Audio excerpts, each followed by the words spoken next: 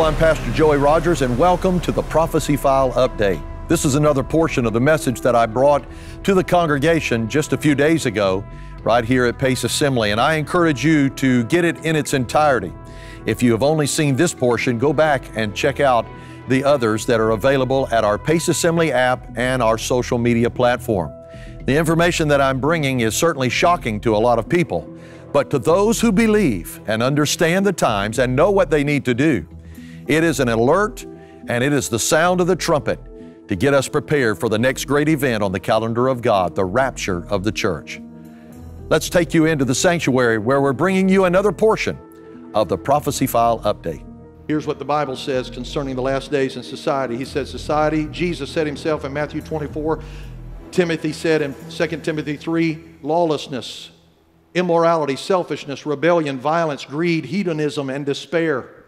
If you look at 2 Timothy chapter 3, it's very interesting to me that there are 18 different identifications of what society is going to be like in the last days prior to the coming of the Lord. If you break that into 3 categories, you have 6, 6, 6, which is the profile of the Antichrist. Let's go to this first one. Here's a warning that's coming from a Bulgarian survivor warning America that socialism, listen to this, socialism is actually the Antichrist system. This is from a survivor. He played in a rock and roll band, even a Christian band after he got saved. I summarize this, and this is what happened. Listen to this. Listen to this in light of the ruling in California by the governor.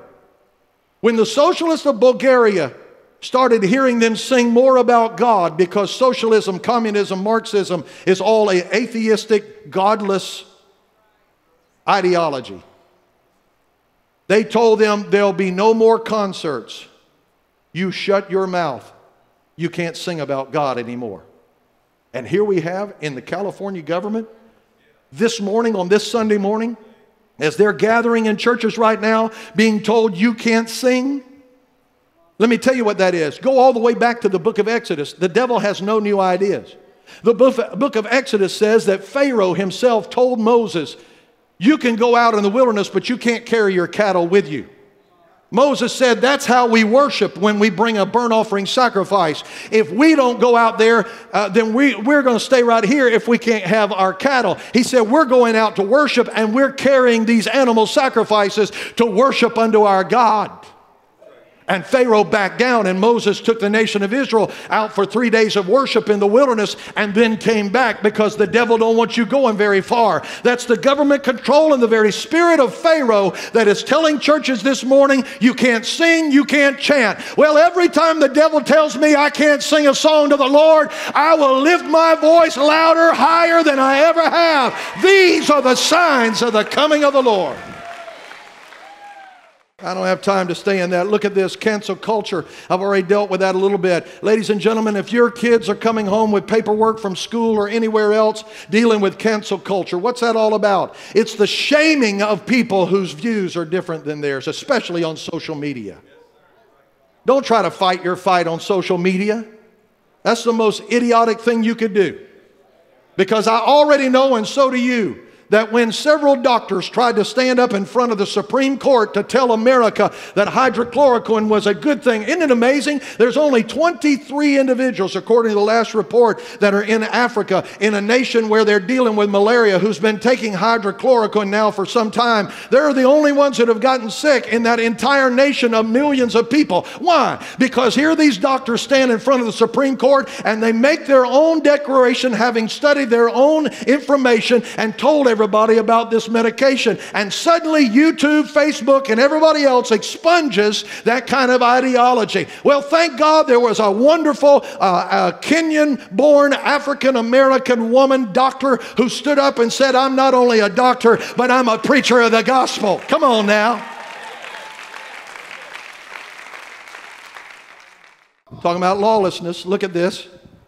The defunding of police departments. Pastor, don't you know what's going on with police firing in on black individuals and this? Look at the stats, ladies and gentlemen. I looked at it myself from the FBI. More white people have been killed. I'm not here to pose some friction. Because the problem is nobody wants to sit down and talk about it. There is a faction of evil that is in the streets that have undermined everything about the conversation between white, black, Asian, and everybody else, and it is from the pit of hell. And it will not be inside of this house. I can tell you we have black, white, Asian, Spanish American, whatever you want to call them, they're in this place and watching right now. And that is the church, and I will fight for that, because everybody is equal under the sight of Almighty God.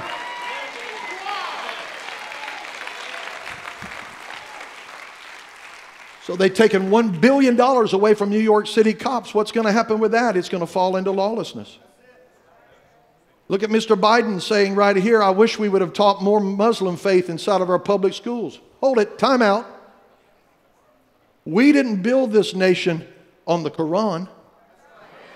We wrote the Constitution from the Word of God, and that's the reason why you're free to sit in here this morning. Let's go a little deeper. All right, now, I want to talk to you about something, and it's going to be, it might not necessarily sit well with you, but I'm going to tell you the truth this morning. You can look it up for yourself. Let me tell you something. The Black Lives Matter Global Network is being supported by the funding of individuals like George Soros, who wants to flip this entire nation upside down and make it a socialist country. I don't have time to stay here very long, but I want you to look at this chart right here. Look at this chart. I have prepared this for your understanding today, because you can find this on any of the websites right now. This is where I lifted it from. Look at Marxism. Look at what they believe in. Marxism evolves into socialism, evolves into communism. And who's picking up those ideologies? The Black Lives Matter movement. There's over $1 billion that have been put into the coffers by major American companies into Black Lives Matter. And let me just say to you, they haven't one time, to my knowledge and looking, paid for any child to go to college. They haven't put any produce in anybody's trunk of their car, because they are a Marxist organization founded by a professing Marxist transsexual. Look it up yourself. Okay? You don't have to hear me. Look it up for yourself. And take out Mr. Biden and take out Mr. Trump. No Christian can vote their clear biblical conscience for a group of people that support the killing of the unborn from the womb all the way to the tomb. No Christian.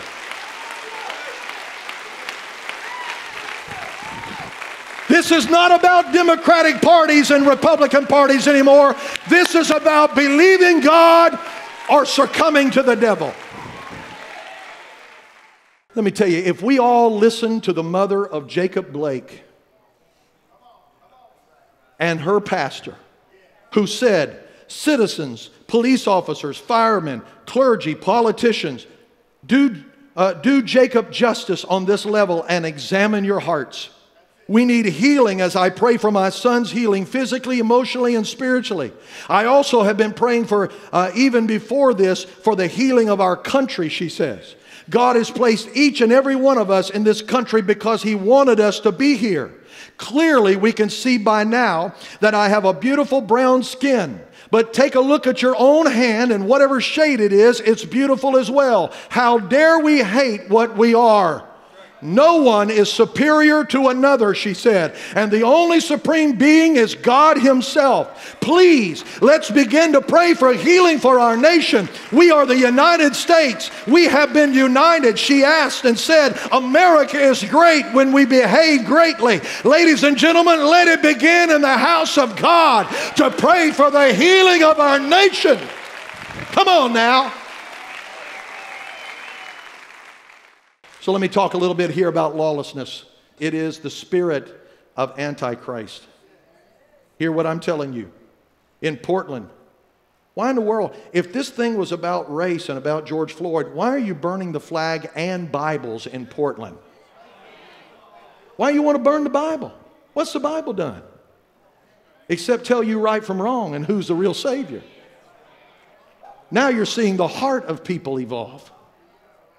The Bible says this in Matthew 24, at that time, What time? This time we're in right now, the coming of the Lord time. Many will turn away from the faith and will betray and hate one another. And many false leaders will appear and deceive many people. Because of the increase of law, listen carefully, this is the message God's been burning in my spirit now. Because of the increase of lawlessness, the love of many, and he's speaking about believers, would wax cold. People would become disinterested because they're seeing the lawlessness in the land.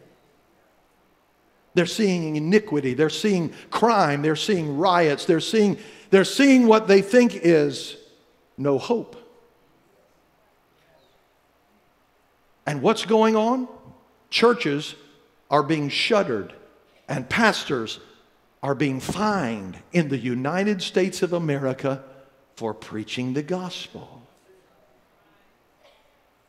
What's it all about? My friend Victor Starsky said, after quoting this passage of Scripture, this is how I knew I should bring it to you today. He said, from this same passage of Scripture, I'm guarding my eyes and ears concerning the daily amount of the news style reporting that I'm following. I'm guarding my heart from the foolish arguments of the root of bitterness toward anyone. I'm practicing having a thankful heart because kindness of our Maker upon my life has been extraordinary. Don't you love it? I will remain steadfast and hopeful in my trusting of the Lord to complete every good thing that is not yet completed because He's trustworthy. I will continue to allow the Bible to read me as I read it. He asked the question, how are you doing with that? How are you doing with that?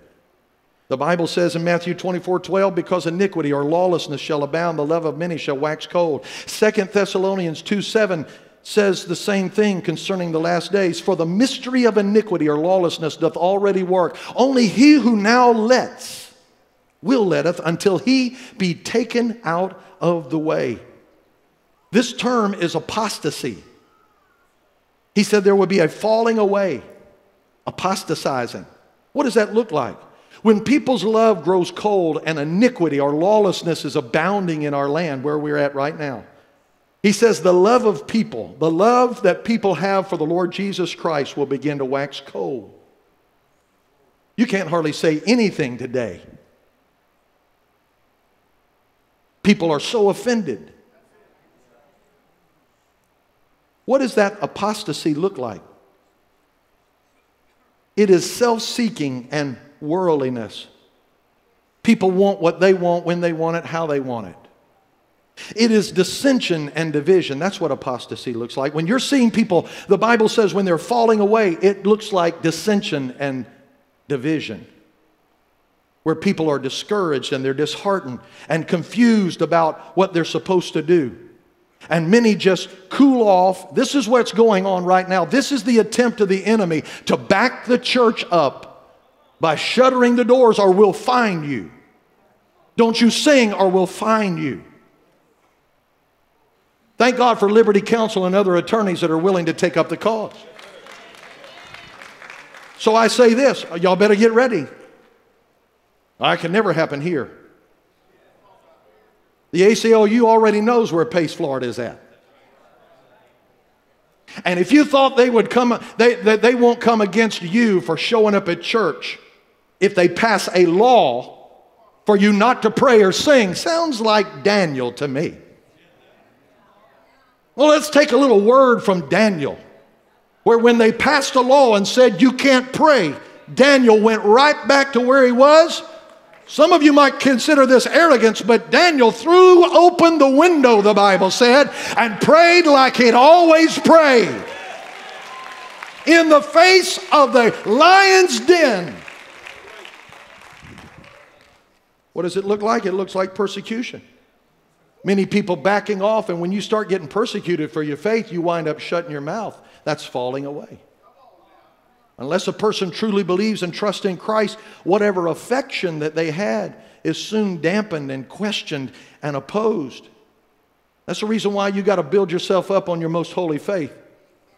Read the Word of God, pray like you never have, because persecution is going to get rough in the days ahead if you're a Christian. If you're just sheeple and you go along to get along, then the first time that something happens that they write a law in Florida that says you can't do such and such. Let me tell you, I've wore the mask. You wore the mask. But the mask is not far from the mark if we go the way we're going right now. And guess who's going to do it? They're going to stick their hand right out there. Put it right there because I need to eat. The devil is a lie. You better get used to fasting. What happens? A society collapses into lawlessness. We're going to defund the police. So what you going to do when they start breaking through the window? Who are you going to call? Ghostbusters? Well, I'm going to get my gun. Okay. And you shoot them. And then they come and arrest you because you shot somebody.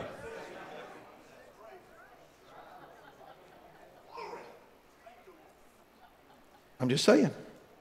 Lawlessness and immorality happens when people start falling away. Lawlessness, godlessness. What is that? It's anything that forsakes God. Are you a Christian? Well, yeah, as long as it's convenient, then you're not a Christian. It's fixing to get hot. Did you hear what I said? Your faith is going to be put on trial like it never has. And Satan has been waiting. I'm coming to a close here. Satan has been waiting to announce this Antichrist. The spirit of Antichrist is already among us. Paul said it was in his day already happening. But today we're witnessing it like I have never seen in my lifetime. And Satan has been waiting to make the announcement. And what is it? What is it that's holding back this figure, the Antichrist, from coming? It is the restrainer. The one who is holding back darkness since the very beginning of time. Are you hearing what I'm saying? So why is it taking so long? Well, first of all, the loving kindness of God is still got the door open like Noah's door on the ark, saying, come before the rain. Get in the ark now. Because when this happens, you're going to go to bed, and the next morning you're going to wake up, and everything's going to be changed. What happens when the restrainer is gone? Come here, Tay. Come here, Paul. Quick. Right up on the platform. Hurry, hurry, hurry. Come right up here. Stand right here. Stand right here. Here you are. You're going to play the good guy because you got that white jacket on. You're going to play the bad guy. You're the devil. Oh, my God. You're trying to get him. So come on. Come on. Come on, get him. There is one that's standing between you and the devil. But what happens when the Bible says he's taken out of the way, which means he steps out of the middle? What happens? The restraining power that's holding back darkness steps out of the middle, and there is nothing to withhold complete lawlessness. The Bible says in Genesis 6:3, God's Spirit will not always strive with men. The word strive there is the word government. The Holy Spirit is the governing power that is in the believer in the church today.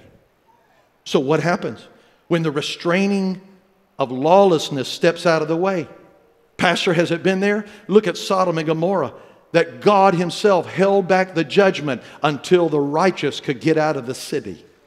Look at Noah's day, that God held back the rain and the judgment until the message for 120 years.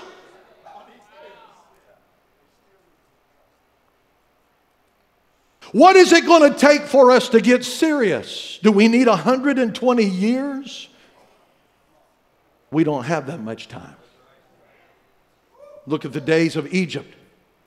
God judged Egypt, and watch this, while the world, the Egyptians, were getting the plagues, the restrainer was holding back the darkness from the Hebrews on the other side of the street that had no locusts in their house, no flies.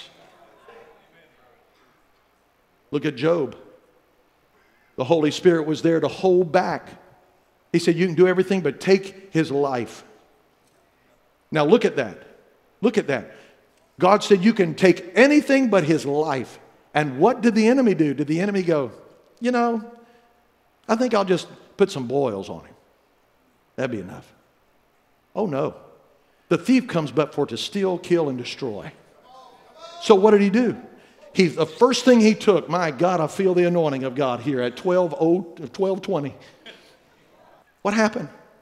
The first thing the enemy stole was his cattle. What was his cattle? His worship. You let the devil take your worship, and it won't be long that he'll take your family, he'll take your house, he'll take your property. The storm came, and he just kept getting bad news and bad news. And Job said, I will not sin or lose my integrity with God.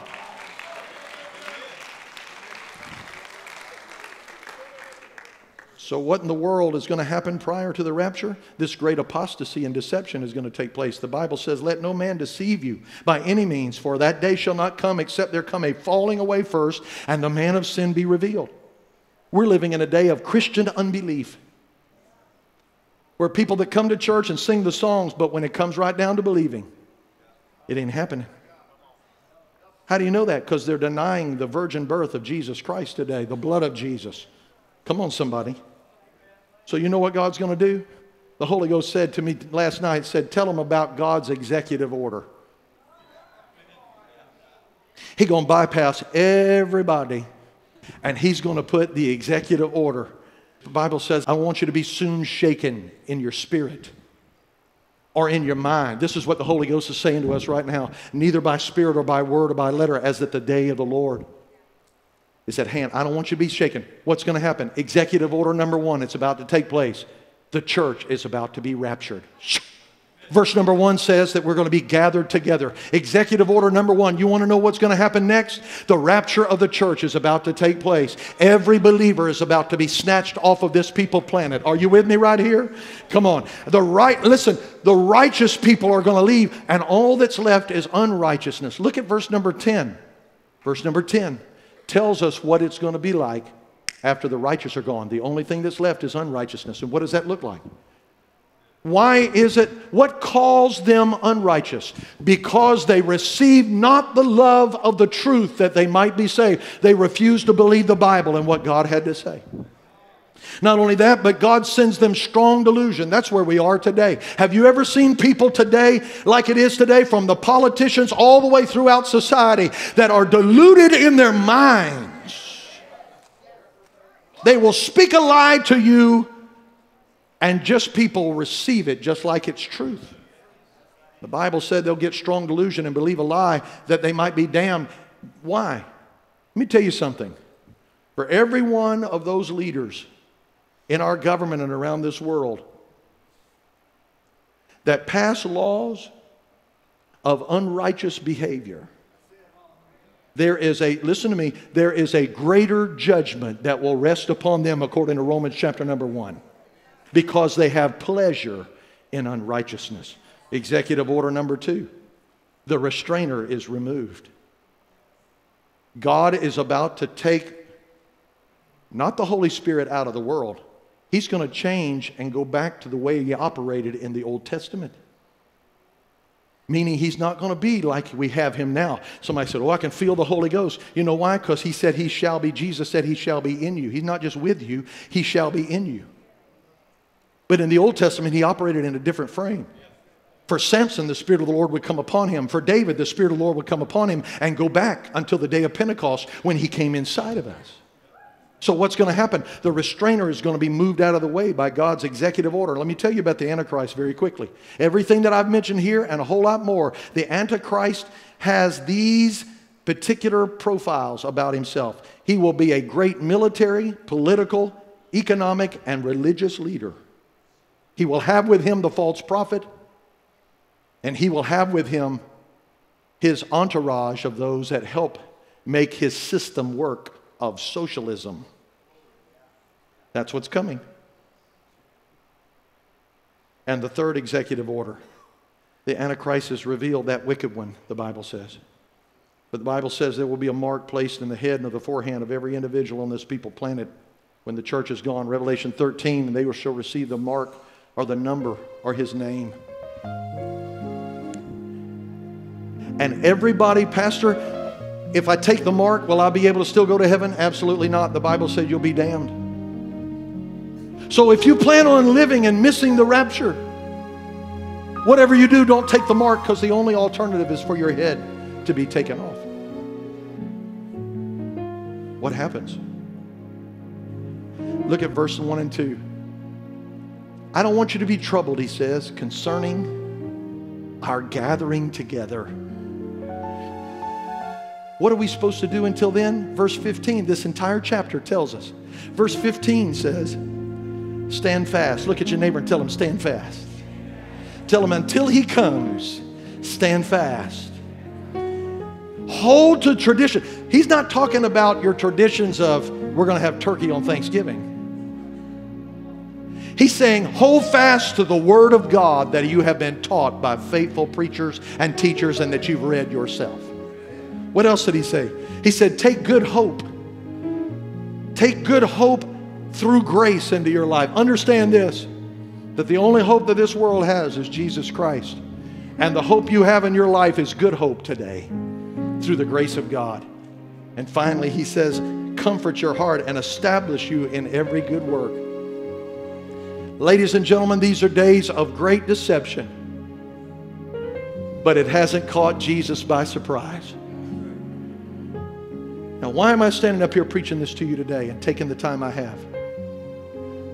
I was speaking to someone last night who is in the government, the federal government.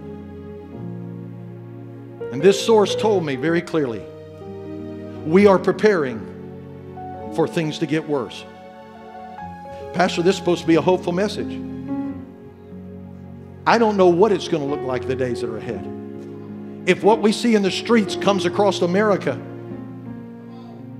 it could get bad before it gets better. And I can assure you, listen to me, we're in a position right now where everybody's hollering, give us a leader. I don't believe in this one. I don't believe in that one. Give us a leader. I'm going to tell you, I've already got my leader.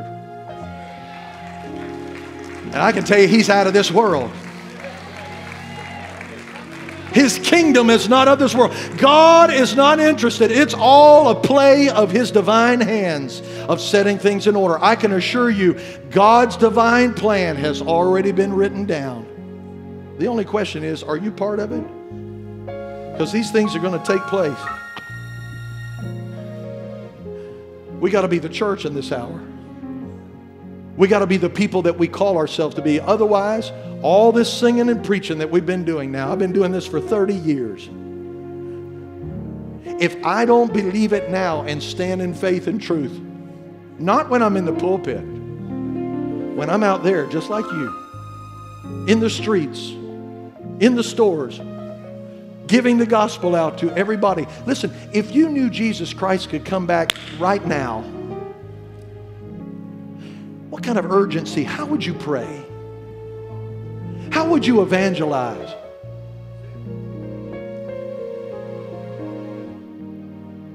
I'm going to tell you where my heart has been, and then we're going to pray.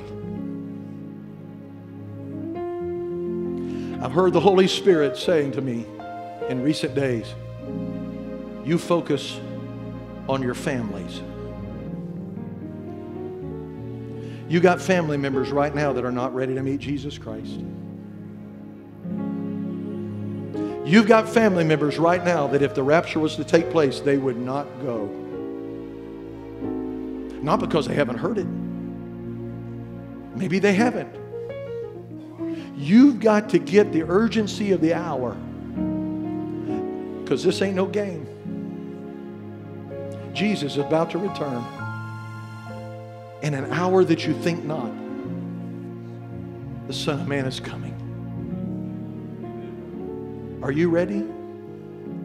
Let me ask you a question beyond that before we pray. Are you concerned that anybody else is ready? Because we're living in a society today that it's all about me. It's all about me. It's all about my little group. But my God, folks, David cried out and said, doth no man care for my soul? I see a breaking. I see a breaking of hearts. I see a breaking of hearts of children.